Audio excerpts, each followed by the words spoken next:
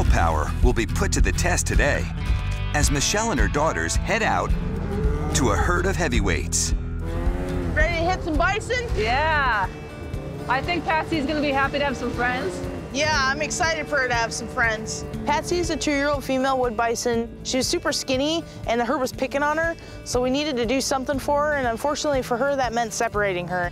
She's been removed from the herd for a couple months, and she's really added on some weight. She looks really good. So with Dr. Oakley here, we're gonna hopefully grab some other members of the herd and just put them in with Patsy so that they can start their own little herd. Maybe we'll be able to dart them right from the gate. Yeah. It just really depends on what the herd does. They're already like, red flag, why is all this equipment out here? Bison are made to defend themselves. They've got incredible horns that are very sharp. They've got this massive head that's just so solid that they can just swing with tons of force. Then you put 15 of these animals together that weigh 1,500 pounds to 2,000 pounds. I mean, it's like a super beast. That whole herd will move as one to chase away anything that's a threat.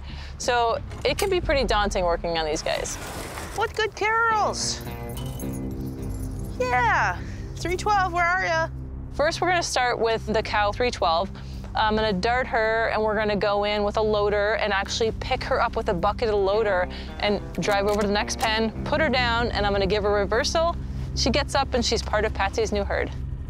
Who's that? That's her right there. Where? She's right there. Oh, that is her, okay. Hopefully it'll be an easy darting for Dr. Oakley. We won't have to like kind of get the herd moving too much. It'll be super calm and super chill, and that'll help the herd not really get panicked.